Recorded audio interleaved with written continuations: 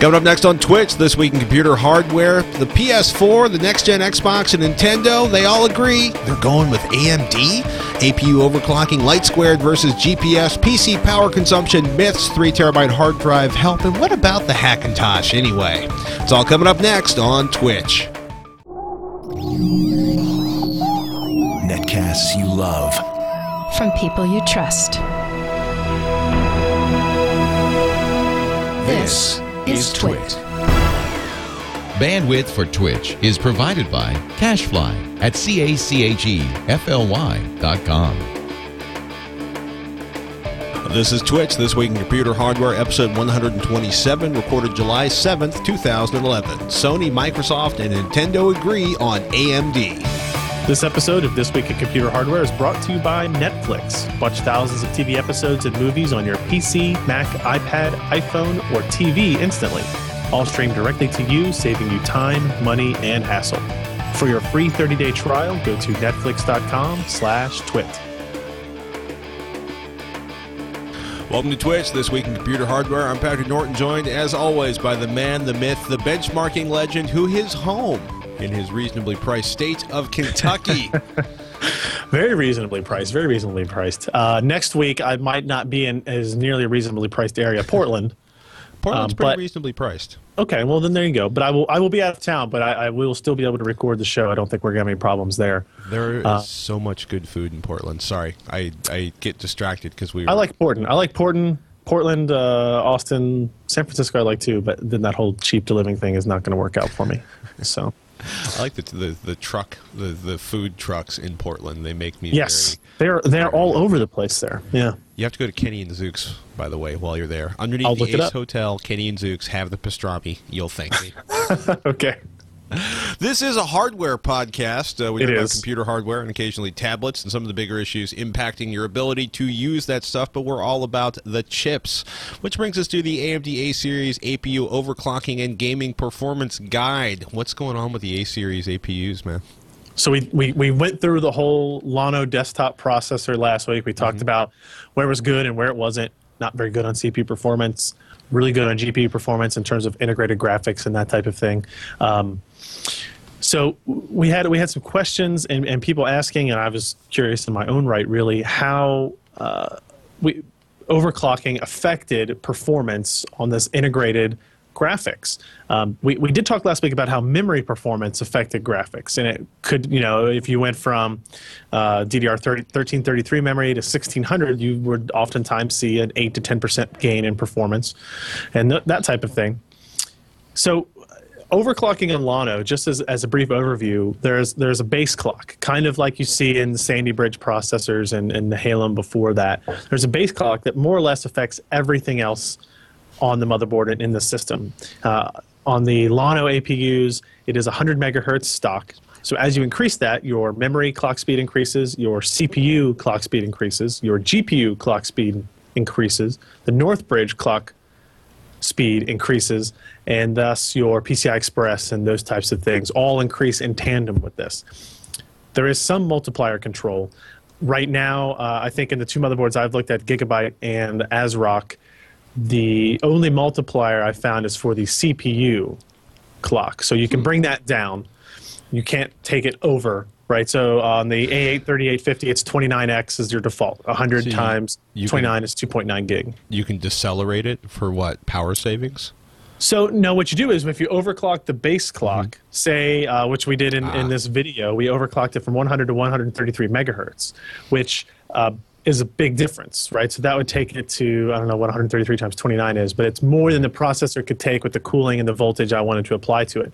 So you can downclock the CPU multiplier, which we did to, I think, 27, and settled it into a 3.6 gigahertz clock speed. So still a nice boost, 700 megahertz CPU frequency, but what I think is more important is that the GPU frequency goes from 600 to 800, and the memory clock went up to 1720 or something like 1722, I believe. Those are nice numerical gains, but in terms of benchmarkable performance work increase, what did you guys see? Because it's always kind of funny, like sometimes you'll do something where you're like, I've got it, it's 25% overclocked, and you're like, and it's like 4% faster on the benchmarks. Right. Well, in this case, it actually turns out to be like pretty close to 1-to-1. So 800 megahertz versus 600 megahertz is a 33% increase in your GPU clock rate. Well, if we looked at 3D Mark 11, Bad Company 2, Lost Planet 2, Left 4 Dead 2, Dirt 3, 1680 by 1050, medium quality settings. You know, obviously it depends based on your game, and we saw results in that 29 to 32% actual performance increases, actual frame rate increases, that I think were very impressive in terms of, you know, like you're saying, a lot of times you overclock and you don't really get the gains that you would think you would get out of that. In this instance, you actually did. So in that respect, it was great overclocking potential. Now, admittedly, this is not going to make your Llano APU a $200 video card or a $150 video card or anything like that. It's not going to overclock it that much. It's not going to improve performance that much. Right. But if you're going to buy a system and you are comfortable with overclocking anyway, to me, based on these results, and the overclocking was pretty simple. You know, go in there, change a couple settings. We increased the memory voltage just a little bit, and I think we increased the CPU voltage just a little bit, maybe, you know, a tenth or 2/10. No, not even that much. Maybe 1/10 of a volt. And didn't have any problems with overheating at all. We're using an old heatsink. It's so old that it has the Enforce brand on it. Wow. NVIDIA Enforce brand on it. But, you know, if you're building one of these systems for yourself, for budget gaming, or even for your mom or dad, and you're just like, well, it's free performance, we might as well give it to them for whatever games they're going to play. These are easily realized. So it's kind of cool. It was cool to see these changes just kind of happen. And again, it's a combination of, we had a faster CPU clock, GPU clock, and memory clock kind of all working there. So it's not going to save the APU in terms of CPU performance. Right. But it gives you, it's another thing to play with. Should you find yourself in possession of one and you want to boost it a little bit. Right. Right, and you know, like I'm saying, the Bad Company 2 performance, we went from 28 to 37, which, you know, maybe in the real world gaming environment, what you'd want to actually do is lower those quality settings a little bit, so you maybe get closer to 40 or 50, either way. But I still think you're going to see the same 25 to 30% performance increase, because if your GPU is your bottleneck, more shader power is going to improve performance. So, you know, going from 600 to 800 megahertz, you are going to get those gains out of it. You know, that's one of the benefits of GPU technology. It scales very well with clock speed. So, if you can get it, then I think it's worth trying, I guess, is what I'm saying. Even if it's a good hack. I mean, if you have the chip, it's definitely worth tweaking it around to see what you get in terms of performance. It's also really interesting because, kind of looking at a completely different issue, is the Hondo. You guys got some slides that were released from an AMD presentation, and if the title says it's a 2-watt TDP Brazos chip for tablets and Apache servers. It looks like it's like a 1 to 4 watt part, or it's like 4 watts for the APU, 1 watt for the GPU, and maybe playing 720p video with like a 1 watt power consumption. Yeah, exactly. I mean, it's not a new architecture. It is more of a refinement of the Brazos architecture that's already out there. It's called Brazos T, otherwise known as Hondo. So yeah, it's a 40 nanometer process chip, same as Brazos as we see today, but the GPU is running at 276 megahertz. Things are clocked down a little bit. I think 1 gigahertz on the CPU clock. So you're getting this very low power 2-watt part, still not small enough for cell phones. And I think even at 2 watts, they need to be a little bit under that to be very competitive with the ARM architecture in the tablet market. But what I was kind of curious through this announcement and news post, they didn't really say exactly when it was going to be released. They just have a 2012 date on there. Intel has been working very hard to try to get into this same market, and the Atom architecture has had trouble scaling up in performance, and Sandy Bridge has not been able to scale down. We talked a couple of months ago about Ivy Bridge and Intel's kind of stance where what they were going to do from this point forward was they were going to do Ivy Bridge in all architectures everywhere, right? So they were going to bring this super ultra low voltage version derivative of Ivy Bridge down to these tablet type form factors. But I don't think those are a 2012 product. I think it would be pretty tight if they were going to be able to do that. So I wonder, like my kind of curiosity about this Hondo architecture is, has AMD been able to catch up with the development Intel has done this quickly? Because they didn't have really any plans for the tablet market as early as a year ago. But maybe some of this work they did with the Bobcat CPU architecture that is used in Brazos, used in the E series parts, but only there, right? This is not an Athlon architecture kind of brought down. It's a completely new CPU architecture built for low power. And they may have been able to kind of leapfrog Intel in that regard. I don't know if they'll still be, I don't think either company, honestly, is going to be good enough to overtake the ARM designs in 2012 for what we've seen going forward into 2012. But it's interesting to see AMD maybe making a name for itself in a market that nobody had them pegged to even compete in, let alone be one of the potential winners. And it's so funny because, we've talked about it before, we'll say it again, mobile parts are kind of the future for the industry, at least in terms of the big, large-scale, low-cost processors that go everywhere. So there's definitely, everybody wants a piece of that.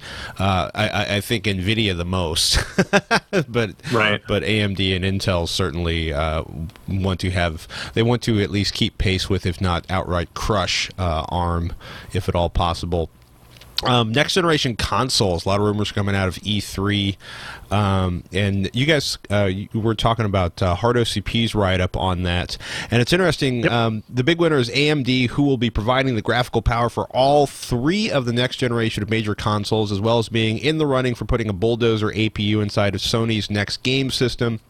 IBM is the other competitor for providing Nintendo's core with an updated cell processor, which will also be running in the next generation Xbox. Nintendo is also going with IBM, although they are looking at a custom-built 45-nanometer CPU. This is very good news for AMD, with a guaranteed presence in every console and a possible hardware monopoly with Sony. So let me see if I get this right. AMD is going to be powering all of the next-generation consoles. Xbox is moving away from its Intel-ish architecture for a cell processor. Nintendo is probably going to make a custom processor, but still use AMD graphics. How did AMD end up scoring the big win across the console platforms? It's interesting. or is this all still rumored at this point? I mean, it is all still rumored. From what I've heard, this is probably pretty accurate. So it interesting here.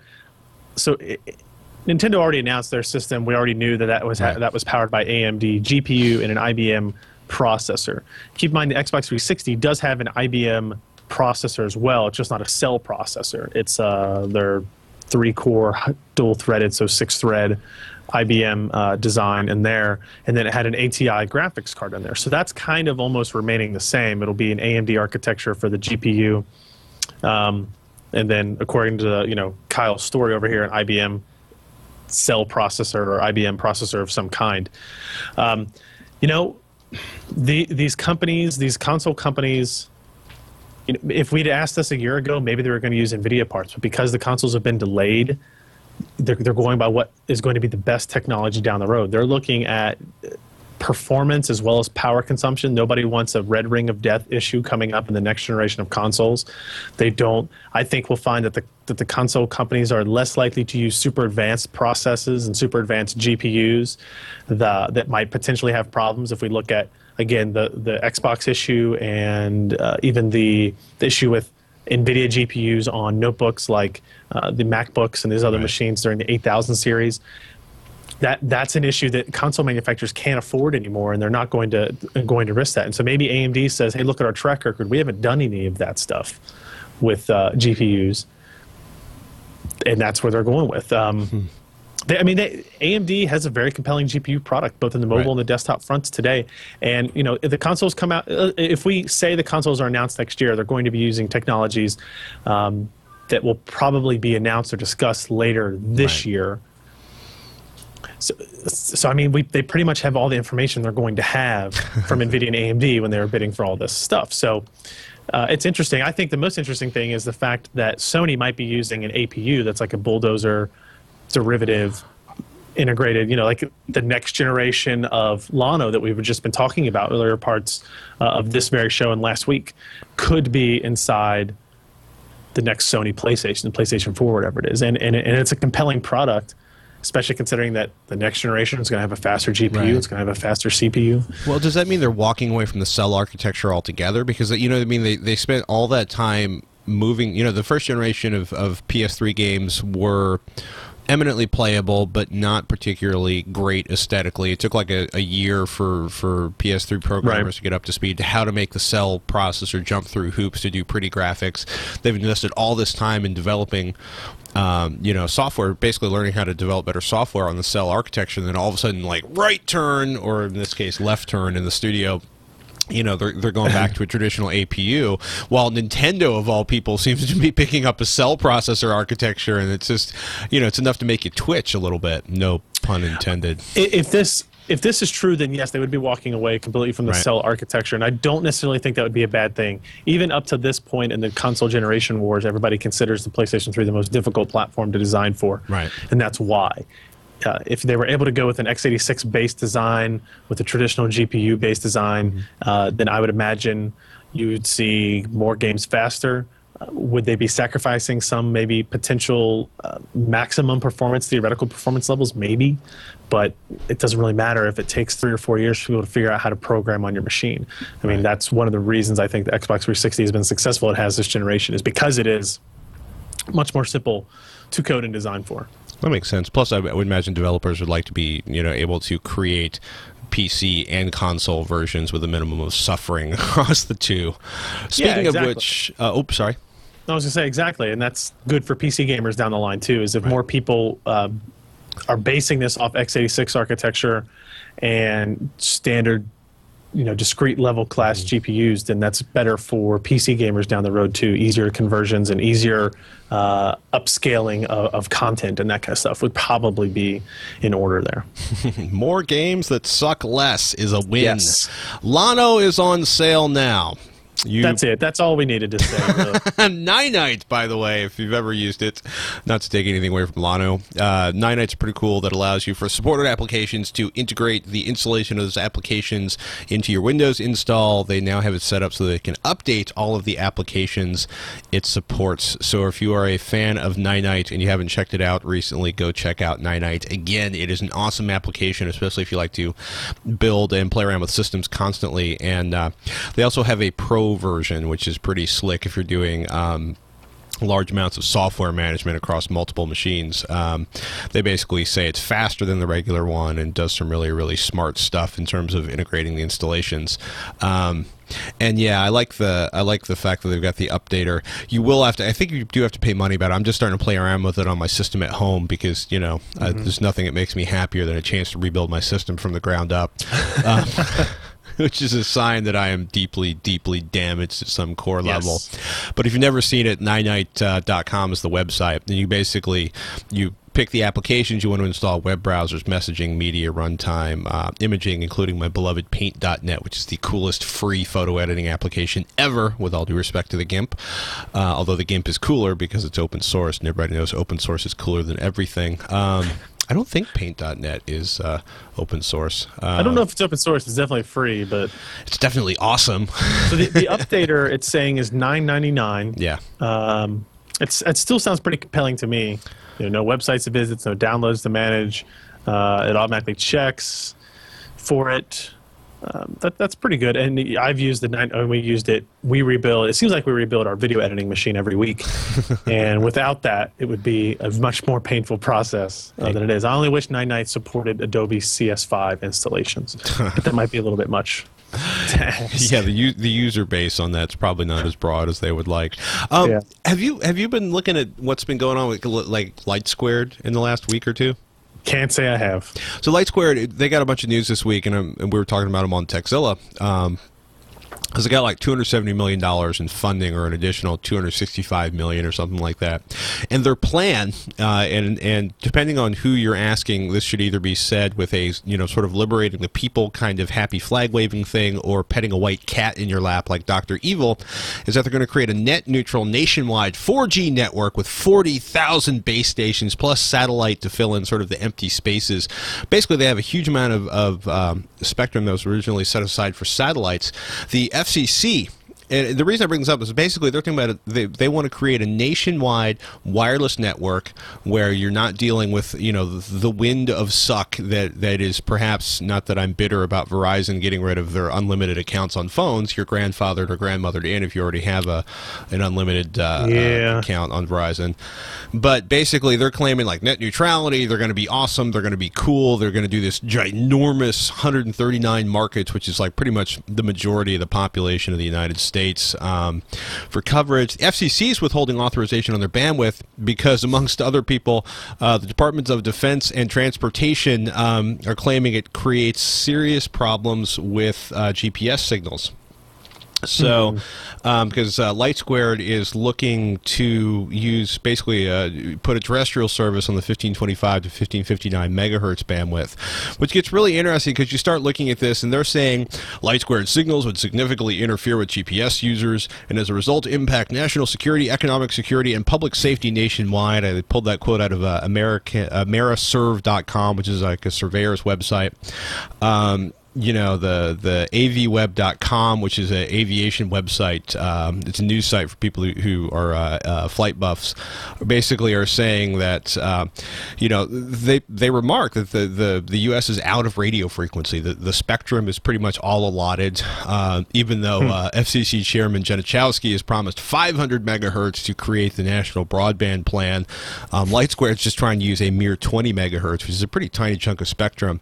And it's kind of funny. So there's this back and forth between SaveOurGPS.org, the Coalition to Save GPS, which includes FedEx, UPS, Trimble, Garmin, the Air Transport Association, Delta, American Airlines. I don't know who all else at this point. And basically they're saying GPS, signal interference could jeopardize America's safety. LightSquared, they've got they have interference sorted for 99% of the potential users.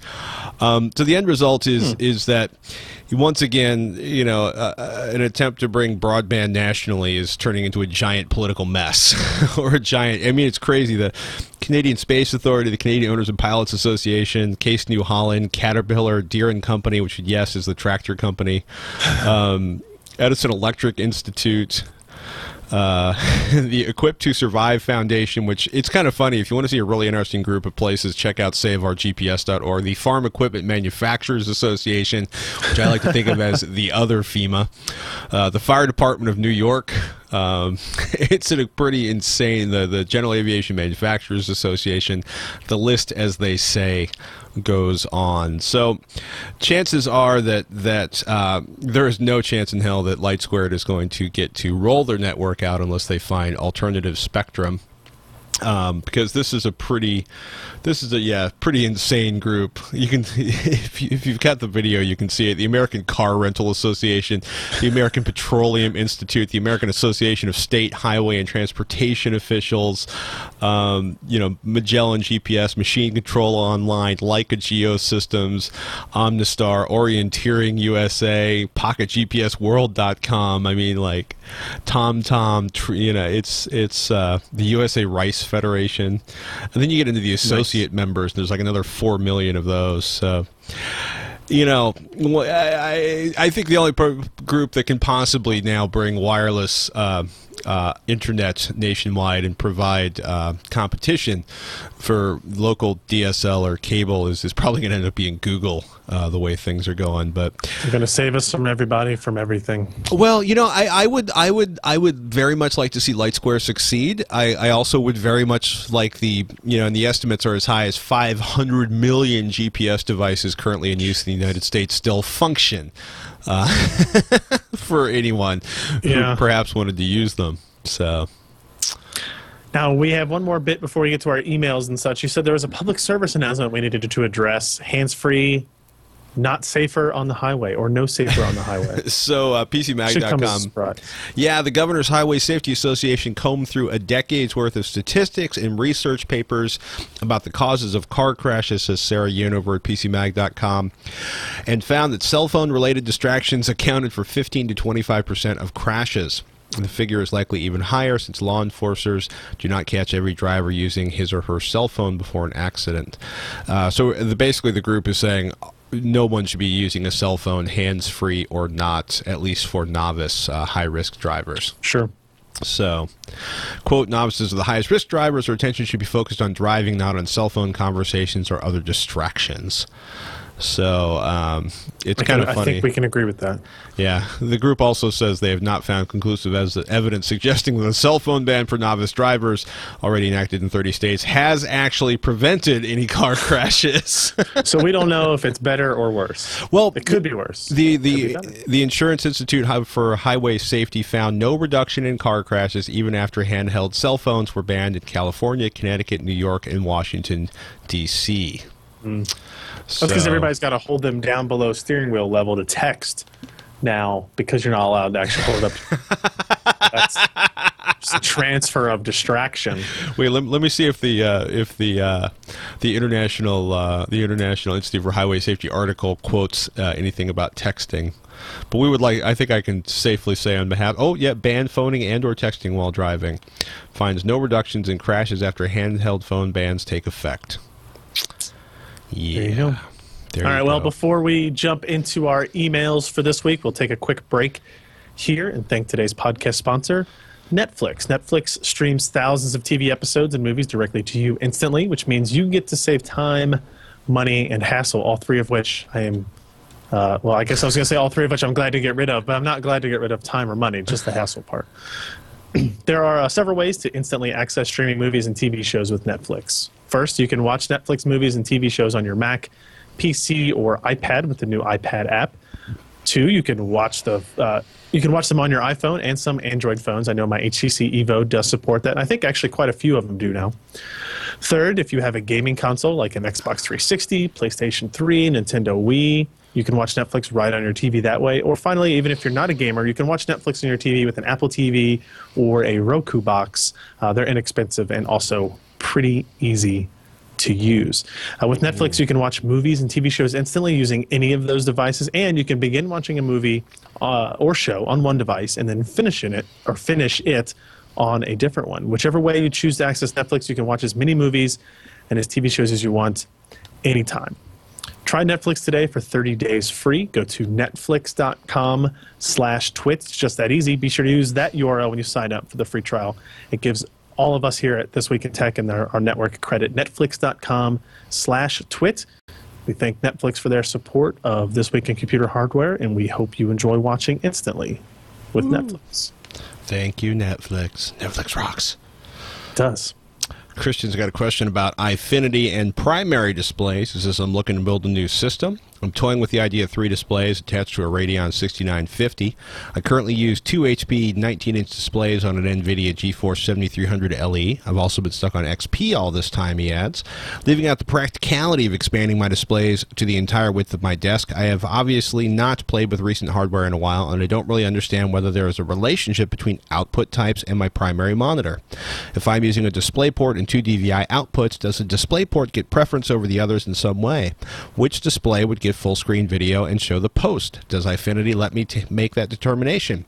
Supposing my third screen is a 24-inch widescreen at an obviously different resolution, am I facing potential aspect ratio problems depending on which display gets the output? I realize it's old, but as an easy example, Diablo 2 on a widescreen display looks like total crap.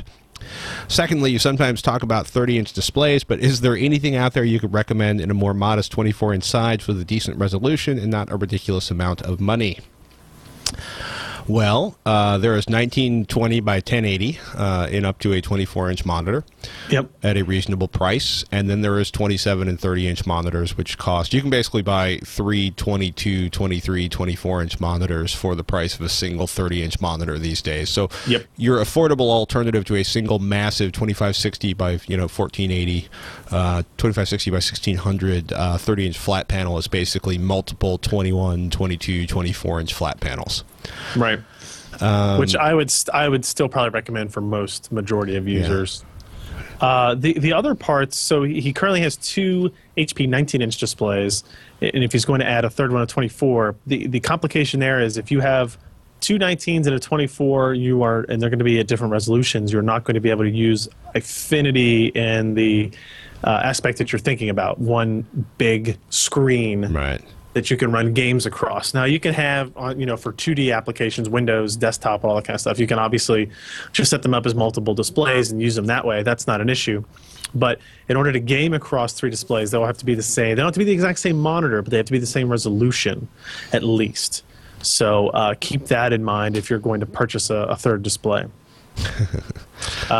And then oops, sorry. Go ahead. I was going to just iFinity allow you. I haven't played around with an iFinity monitor setup. I'm assuming it allows you to pretty much place any monitor in any position in terms of what's going on with the main resolutions and stuff like that, or positioning the monitors. Yeah.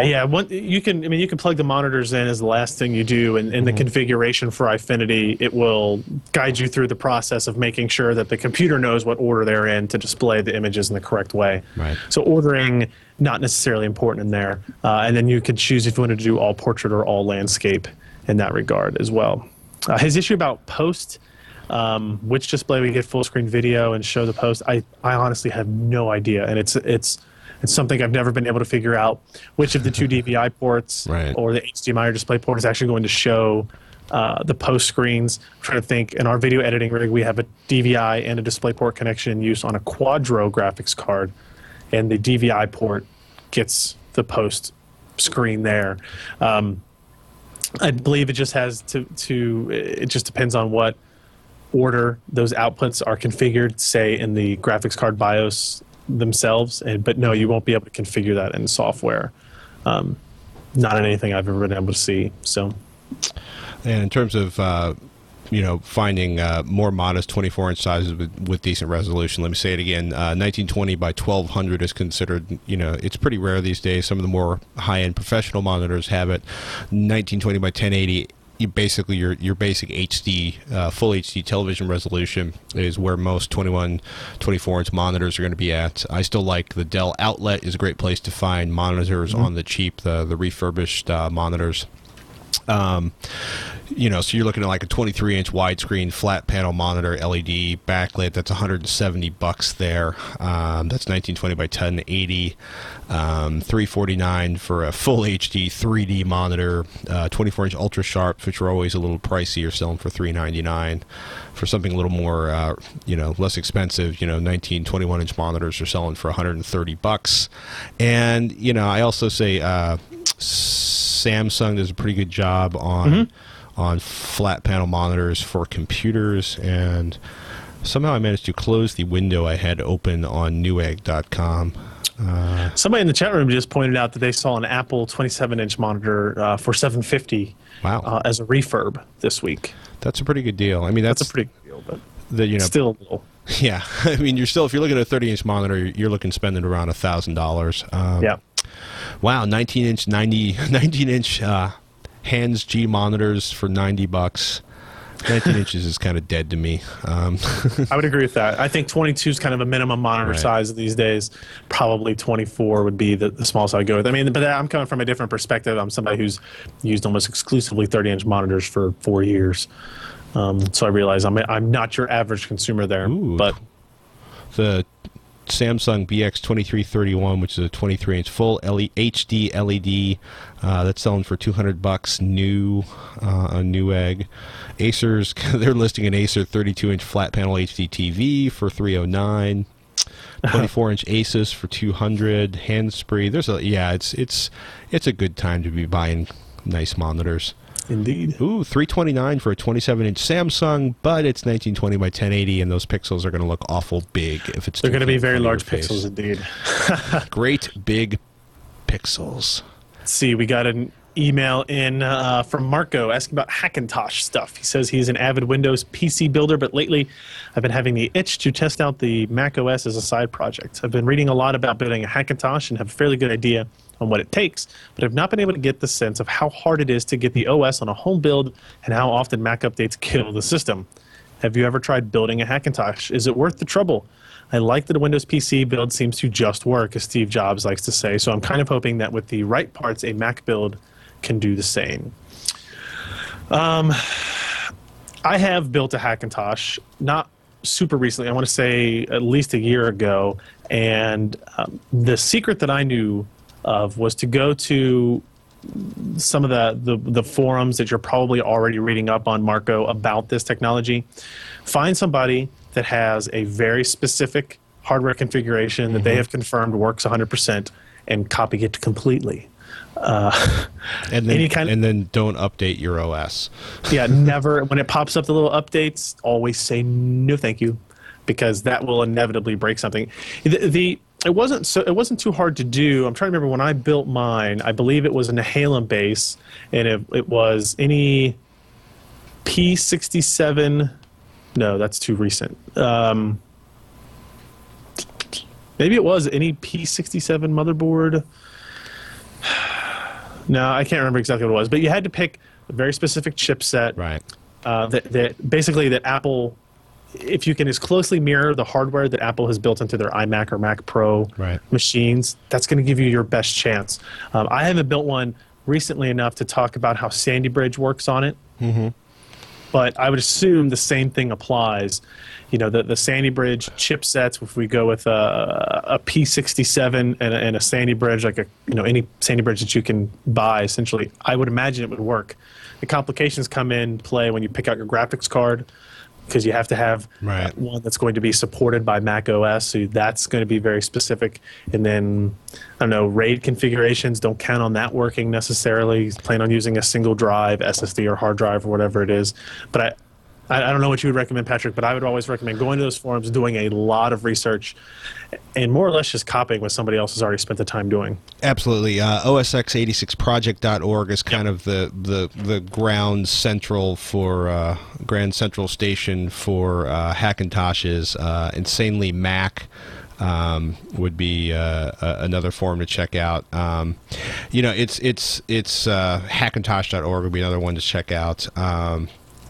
It's something, everybody's like, yeah, I'm going to get like a tower for cheap. And it's like, you're going to pay less money, but you are probably going to spend time configuring this and maintaining it. Apple effectively figured out a way to recognize Atom CPUs, refused to run, OS 10 on it after a certain build date, simply because they wanted to kill off the Hackintosh netbook market. They wanted it to go away. Apple has a lot of money and a lot of time and a lot of money and a lot of time invested in controlling the experience, and they don't want you to build your own machines. Unfortunately, since they use commodity hardware in the form of, Intel processors and co-designed motherboards, or I guess maybe they could be designing their own, but it's probably kind of, they're going to share a lot of components with PCs. There's ways around that, but they want to make it as difficult as possible. So, yeah, if you want to do this, spend quality time at the OSX86 project and around the internets, and Ryan's got it on the head. Find out what's working, build it, and figure out a way to prevent your machine from updating if at all possible. And understand that you need to back up everything on a drive you can access, even if that machine goes down, because there's nothing more painful than discovering like you can't finish your homework because your Hackintosh got snorfed by an update that you didn't you didn't realize was going to go in there. Yeah. No one's got a question about GPU transcoding software. He says, I recently upgraded my graphics card to a Radeon 6950 with 2 gigs of RAM. I've also taken your advice and purchased a 60 gigabyte SSD, the Agility 2, as my Windows 7 64-bit drive, and I use an older Caviar 500 gigabyte drive for the main stuff. I love my system. I can see why. And it's not bleeding edge because I'm relatively cheap, but I've been thrilled with the performance changes compared to my aging Intel Core 2 Quad 8200. The performance changes for my aging Intel Core 2 Quad Q8200 running at 2.8 gigahertz with 8 gigabytes of RAM. That's actually not a bad system. Nope. My question is this. I've ripped all of my old DVD collection with the exception of some that give me issues. Unmentionable name because I don't feel like being sued. And I have a full disk of .vob files. I've been using Handbrake, and the performance isn't really bad in converting these to various formats for my Android phones or iPod Touches. But with a shiny new GPU, I wanted to see if there are any software packages that took advantage of the GPU exclusively or in part to do a better, faster job. Faster, yes. Better, debatable. We'll get into that in a minute. There isn't a lot of benchmarking data out there to compare GPU transcoding against each other. Do you read PCPer.com's GPU reviews, sir? Or against CPU results? I haven't had luck even after installing the Shark 007 codecs and setting them up using ATI's video converter. Is there a trick to getting that working with VOB files? Where do we start? There are a lot of GPU transcoding apps. Yeah. I mean, I mean, a VOB file is a container, right? It's kind of like an MKV file. It's not an actual. It is. Man, my head's going to explode. It's a metaphor for your computer. It's a handle for your computer to know how to deal with a collection of files inside of that container files. You know, so VOB is you know, contains something basically that fits under the DVD video format file. It's kind of funny, like, you know, VOB files can't contain MPEG-4 video, they can't contain AAC audio, you know, which are standard MPEG encodes, but it's really frustrating, right? Because we're all like, our GPU can do this amazing stuff, and you know, insert name of graphics card company comes around with a demo, the CUDA stuff supported more broadly. You know, but it takes a lot of time to take advantage of all the unbelievably cool... Your phone was buzzing so happily earlier. What did you do? Nice. I love making him turn red because he turns the most epic shade. So, you know, Handbrake, of course, being open source, it's encoded. You know, it's. Man, I thought they were working on support for GPU acceleration, but just don't have it in place. I think they are, but it's not out yet. Right. Probably my favorite application that is compatible with NVIDIA GPUs, ATI, AMD GPUs, and even the Intel Sandy Bridge QuickSync technology is Cyberlink's Media Espresso. Yeah, it's a very consumer friendly, supposed to be for your mom type of application, where it doesn't give you a ton of options up front, and you can only tweak certain little things. Right. But when it works very well, and it does take advantage of your GPU, and it will work faster than your processor unless you have a Sandy Bridge. That is something to keep in mind. Bada Boom is also the most popular, but that's for NVIDIA graphics cards and Intel Sandy Bridge processors. Apparently, according to their website I was just looking at, it still does not support AMD graphics cards. Is there anything going on with a Vivo at this point? It just seems like a Vivo kind of happened, and so the ATI Vivo video transcoder is not any good. Yeah, just it's awful. When it first came out, it had lots of issues. It was creating artifacts and imaging and that kind of stuff, and I would never recommend using it. It's never been updated since. Oh, okay. So for some reason, I thought they had done something to update it. So if they've updated, it's so minuscule. I mean, let's put it this way: if they're not coming to me on a monthly basis telling me about how awesome the product is, then I have to believe that it's not, because they do that even when they have somewhat awful, you know, pieces of software and things like that. So I wouldn't trust it. Media Show Espresso is going to cost you free trial, $40 if you want to buy it. Does Media Espresso handle VOB files? VOB files? Let me see. It will tell me, I think. I mean, one of the things is Handbrake does what it does really well, and I know you want to take advantage of your GPU, but the level of codec support and the level of granularity in your control over the output, and the truth is like, if you've got an iPod, frickin' hit the iPod setting, hit the button, let it encode, and walk away. Don't you know, unless you're really into getting your video nerd on and playing around with the transcoding settings. But you know, it's an open source project. It's an amazing open source project, but they'll kind of get to stuff when they get to stuff, and it's a shame. I could have sworn there was a pretty good forum posting talking about their relationship with ATI and NVIDIA, and I can't find it at the moment. Yes, Media Espresso 6 and higher can import a VOB file and generate an MPEG-4 out of it. Yep, 6.5 is the latest version out for that. That's the software we've used in some of our processor reviews and GPU reviews most recently. It's, like I said, it's kind of built for your mom type of stylization. So if you like to get down to the details of things, you're not going to be able to do it in this app. But if you're going to do what Patrick was recommending on Handbrake, which is pick a profile and go, this will be able to do that, and it has same things. It'll support, you know, output for my iPad or iPhone, the Google Nexus. It has, you know, the HTC HD2, and it'll target specific phones, as well as if you want to back it up just for storage on your computer. So I mean, it has all these options in it, but it's a good. I'll always try it first, but then I think they have that option too. So. So the short answer is check out Media Espresso. If it doesn't do what you like with the free trial version, don't buy it. And don't take Handbrake off your system yet. Right. Yes, exactly. Matt emails, he's got a question about 3 terabyte drive compatibility. He says, love the show. Keep up the good work. Thank you, Matt. I am planning to move into a new apartment, and I plan on changing my computer setup when I do to something a little more sophisticated. I'm a PC gamer with a love of downloading anime and TV shows. I did not hear that, la la la la la. So I have quite a lot of data to house, and I keep my 7.5 terabytes of data on my gaming PC, and I thought it was time to decentralize. Good idea, young Jedi. I was thinking about getting 4 3 terabyte hard disk drives and putting them inside of a RAID 5 on a Windows 7 x64 Pro and running it off of an SSD. Why not FreeNAS? I'm looking to get a Core i5 Sandy Bridge 2400 with 8 gigabytes of DDR3. Hopefully this is the gaming PC GTX 560 with a gigabyte GA-P67X UD3B3 MOBO. My plan for this computer is to run an FTP server, XBMC server, file server, Usenet client. That's a lot of CPU for a freaking file server.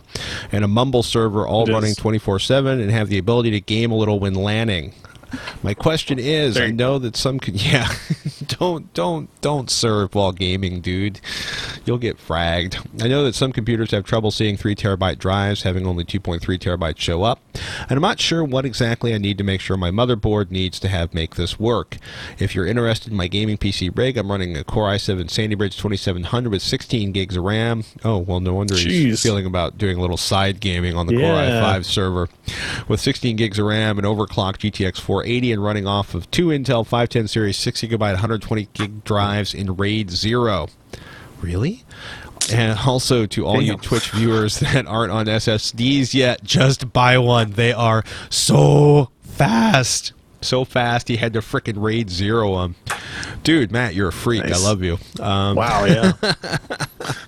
I think this is a typo. I don't think there's such a thing as a Core i7 2700 in a desktop form factor. There's a 2730 QM for the mobile form factor.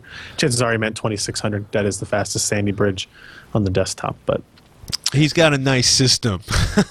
It's no wonder he wants a Core i5 server. Absolutely. And if he wants a game on it, then that's fine. You know, I could see wanting to have at least a somewhat decent system. It is not optimal to use your gaming to basically serve stuff off of your gaming machine. Yeah, well, I was assuming he's the one who's taking stuff off the server. Then if he's gaming, they won't be. I don't know. But yes, I agree. So I asked our resident storage expert Alan Malventano about this, about the 3 terabyte issue. And he said essentially you need a UEFI BIOS if you want to boot from a 3 terabyte drives. Doesn't sound like he wants to do that. It sounds like he wants to have an SSD and then use these as storage capability. Right. But you can do it if you have UEFI BIOS. You can't access it fully with most 32-bit operating systems, so you have to make sure you have Windows 7 64-bit. So you can see all of the data. And you can't access it in motherboard RAID without a compatible driver update, i.e. the latest version of Intel's RST Rapid Storage Technology driver. So you'll be able to go in your BIOS, you'll be able to create an array. If you're going to install to that, you're going to have to hit the F6 trick to install the driver during Windows installation. Ooh. If you're not going to boot off of them, you don't have to worry about that. You can wait until your system is booted and you've got your Windows and you're loading drivers. And when you load the latest revision of Intel's RST, according to Alan, you will be able to see it, you'll be able to access it, and you'll be in merry storage land, right? So, and it looks like based on your other hardware, you have the knowledge and capability to build a system that meets those requirements. It sounds like the only real requirement is UEFI BIOS on your motherboard. And it's funny, like just trying to find a UE. It's kind of funny, like there's no like blankets. Well, actually, maybe on Newegg there's a blanket setting for UEFI, but I doubt it now. But that would be, I mean, I don't think that motherboard idea. he wants is UEFI, or is it? I don't believe so, because I don't think Gigabyte has really implemented UEFI yet. The Asus Sabertooth P67 does use it. ASRock P67 Extreme 4 does have UEFI BIOS. I believe if you get the Intel branded P67 board, it also has a UEFI BIOS. And Gigabyte might be rolling some of that out. I'm kind of looking through here. Looks like there is some Gigabyte P67 UD7 boards. That's their super high-end offering. Well, you know what? I mean, ASRock does a $70. That's like ASRock's got a $70 UFI motherboard. MSI's that's a Z68. ASRock Deluxe 5 AM3 Plus, AMD 890. ASRock's really big into UFI BIOS. I wonder if that means they're going to be really big in the Hackintosh scene. Could be. Looks like now again, that only matters if you're going to boot off the 3 terabyte drives. If you're comfortable in knowing you're not going to be able to boot off of them, then you can pick whatever board you want, and as long as you go with the 64-bit operating system and then that most recent driver. So, I will say ASRock has a really nice 3 terabyte unlocker web page.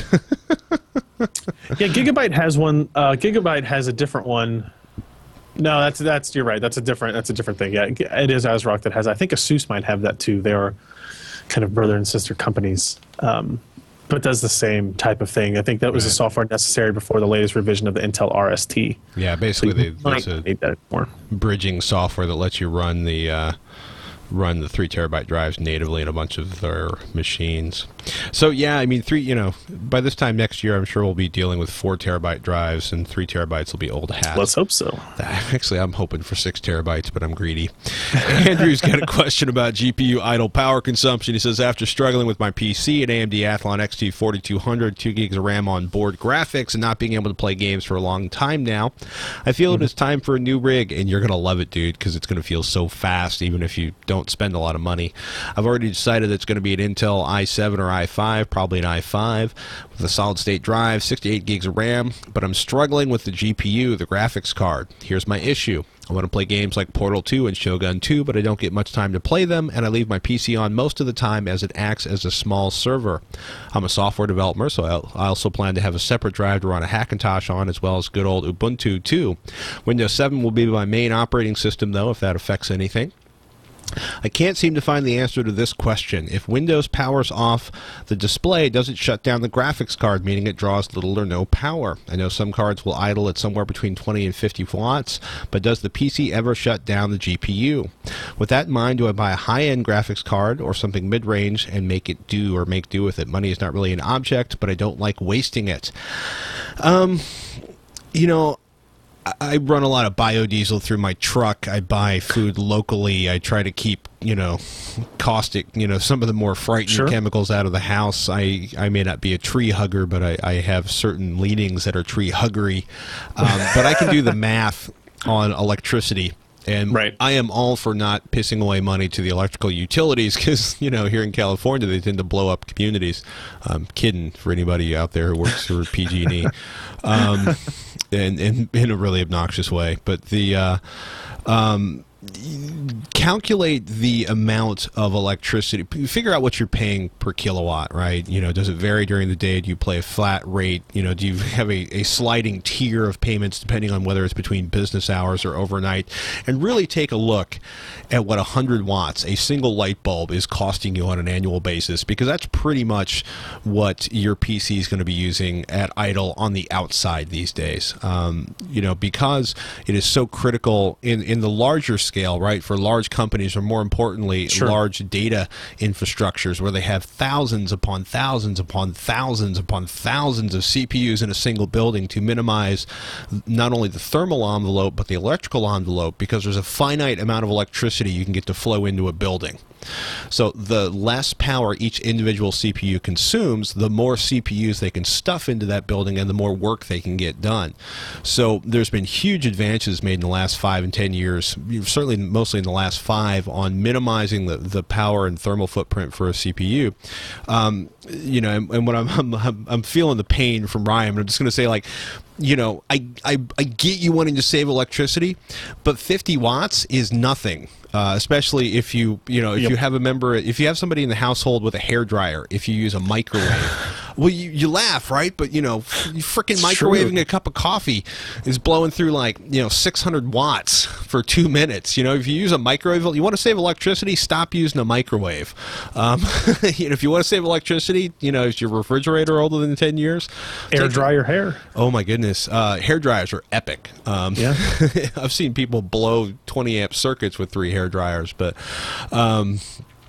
poorly wired 20 amp circuits, but you know, you're just because it's a 1,000-watt power supply doesn't mean it's actually drawing 1,000 watts. It draws enough power to feed the individual devices, and unless I'm horribly mistaken, your GPU is going to be drawing a minimal amount of wattage unless you're actually pouring on the coal during your favorite 3D frenzy. The graphics cards, GPUs have gotten much better at idle power consumption over the last 2 or 3 generations. I would recommend, you can get a good card in the $200 range, and I don't think you're going to be wasting money there. And I would be surprised if that idles at anything more than 20 watts anyway, which in the grand scheme of things is close to nothing. I don't think we need to go in anymore. Patrick did a very good job of kind of summarizing that. Sorry. We want people to worry about these type of things on the macro scale, and people always tell us, well, you can't really do that. You have to worry about it on the micro scale, and then it will turn into a macro thing. But I can't. I mean, whatever. Andrew, it's a great question. Buy the most badass GPU you can afford, and trust me, when you're not using it, it's basically not going to be sipping much power. Exactly. Unless you're running some sort of folding application in the background, in which case, don't do Bitcoin mining, and you'll be fine, right? Because it'll actually idle then. And then you may notice that at the end of the month, looking at your electrical bill, trying to figure out where did this spike come from. We got an email from Pete about upgrading the notebook CPU and a success story. I believe we had a question about this last week. He says it's easier than you think. Recently upgraded Core Duo T2200 to a T9500. Upgrade was doable. Takes an hour of focused time and good organization of removed parts on the Inspiron, and Sony were easiest. Research to figure compatibility is the hardest part. Newegg sells latest mobile processors. Bought mine on eBay. I found a video on YouTube for the Dell Latitude motherboard swap that showed me everything I needed to know. Sony and 1525 had easy access to the processor that did not require a video once the back panels were removed. Upgrading to a newer generation obviously is a motherboard change, no argument there. Counter argument is realized performance gain versus cost. This was in response to our last week's question and debate about would you even want to consider upgrading a processor on a mobile platform? And specifically, our question last week was about a tablet, which is even different than just on an Inspiron notebook, right? An Inspiron notebook, you kind of have a little bit of working room, and this only is possible if they are using a socket. We need to reiterate that, and not all these processors are actually using removable socket, ZIF socket style designs, especially when you get into that tablet world and you get into CULV parts and atom-based parts and those types of things. You're very often seeing soldered on product. So if you've got a notebook and you're interested in upgrading it, you can go on YouTube and you can go and read reports of people upgrading it. By all means, give it a shot. I am all about, and I know Patrick is all about, saving money where you can, upgrading, keeping components as long as possible. But I don't think we want to encourage people, maybe that's not the right word, we don't want to give people false hope that you're going to be able to upgrade a notebook that you maybe buy next week. I just don't, it's not a good thing to plan for. This is awesome that he managed to do this, but it is very much the exception for most people rather than the rule. Agreed. Got an email, actually just got an interesting comment in the Twit live chat where somebody was saying they're paying 24 cents a kilowatt hour in Jersey, and 50 watts against 8,760 hours, which would basically be a year, would add up to, I'm calculating as $105 a year, not $50 a year, but that would be considerably more expensive than A, electricity here in Northern California, and B, the cost of my freezer. Right. My big giant freaking freezer locker thingy. Colley's got a question about Core i3 Sandy Bridge versus high-end Core 2. By the way, handymath.com is the source of a nice calculator if you want to figure out what a watt per hour, what something's costing you if you have the watt value times number of hours. For the past year or so, Colley says, I've been telling people to avoid the i3 when building or buying a budget system. I tell them that if they can afford it, go for an i5 or an i7, both great CPUs, but for basic budget computing, I have championed the Core 2 Extreme or Quad, promising a far higher performance for a lower price. However, with the arrival of the second-gen i3s, I'm wondering if this is no longer good advice. In your infinite wisdom, would you guys recommend... yeah, there's something... I like that. Yeah, this is something I've not usually associated with. Would you guys recommend that I still champion the top of the line of the Core 2 series, or has the, quote, neutered budget version i5, meaning the i3, surpassed it? I like neutered budget version. That sounds like a bad punk band. This is an interesting question. So he was basically saying the original Core i3s when they came out, rather than getting those, he was saying go with the Core 2 Quad, similarly priced. I'm looking up a graph here. I'm going to say that that's no longer the case. Right. I'm going to look at the Core 2 Q9650 versus Core i3 2100. And even though it's a quad core versus a dual core, they are about even in terms of raw CPU performance, looking at Sysoft Sandra results. Memory Performance Edge goes definitely to Sandy Bridge in that regard. And keep in mind, again, we're talking about a dual core versus a quad core there. Right. So that's actually pretty impressive differences there. And then just as a last number check, we'll look at media encoding. Let's take a look at, say, Handbrake, since we love that application so much. Pretty close to even on that. And that's with dual core versus quad core. So I think, yes, I think the time for you recommending Core 2 anything over Sandy Bridge is probably gone. Well, right. Over Core i3, because the second gen Core i3 that he's talking about, he's referring to Sandy Bridge, not Clarkdale is what the previous architecture was. It's also worth pointing out that the power consumption on the Core i3s, not to take anything away from our previous conversation, but the in terms of building a quieter system, if not in outright saving money, the Core i3 I think is going to do a better job in terms of minimizing power consumption, especially compared to the Core 2 Extreme. Not by a huge amount, but certainly by a noticeable amount. Yep. Our numbers show like a 50-watt difference at load. Yeah.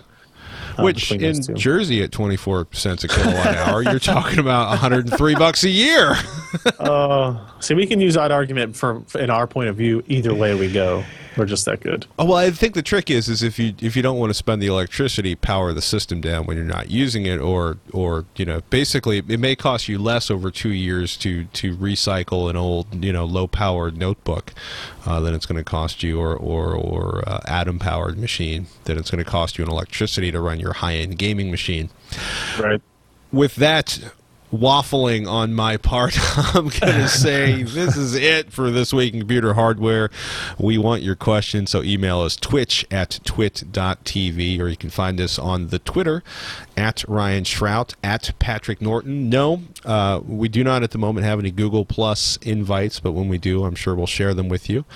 What's coming up on... promises. No promises. Please don't take that as a reason to flood us with requests for invites, because I'm out. And when Google says I have more, I will let people know on the Twitter. What's coming up on PC Per this week, man?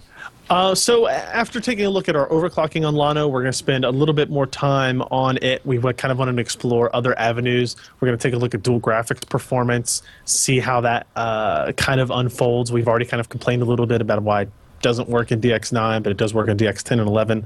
Still, we're going to evaluate maybe how effective that is. We're also going to test out the AMD Steady video technology. This is GPU accelerated image stabilization automatically. Like while you're watching a YouTube video, if you enable it, it will automatically stabilize shaky cam stuff. So we're going to take a look at that and see if that's even worthwhile, and if those features maybe add to the value of Llano. Because one of the debates we've had on the website and the staff recently is our somewhat successful hardware leaderboard. In our budget system, we are still listing the Core i3 2100 based system with a discrete Radeon graphics card as the budget system over Llano. And we need some reason, we need to see some proof that this is actually going to be a better product for our readers and consumers in the long run. And so that's we're making sure we touch all bases here to do that. So we've got a lot of that coming up. graphics cards as well, some overclocked GTX 580s, two of them actually, one from Gigabyte, one from Asus as well. I like that thought. And on Techzilla HD Nation? We've got actually a couple of new Blu-ray players are up on HD Nation this week, where we're looking at actually it's amazing how fast the latest generation of Blu-ray players are, not only to the first generation of Blu-ray players, which were really slow, but even the second, third generation in terms of like how long it takes to load and launch a disc. And next week, if everything works out and we don't have horrible incidents, we're finally going to test the bulletproof hard drive, which is more accurately the ocean water diesel high impact being drugged behind the truck and abused in other horrible ways rugged portable drive from IOSafe.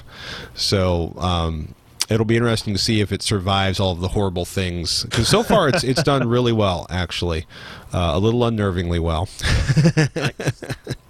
So, and I think I'm going to run it over with the truck last. I've learned as a general rule, the 7,000-pound truck test goes last. I have been it has been suggested that while they have shot it with 12 gauges, that shooting it with a 308 is a very bad idea. Agreed.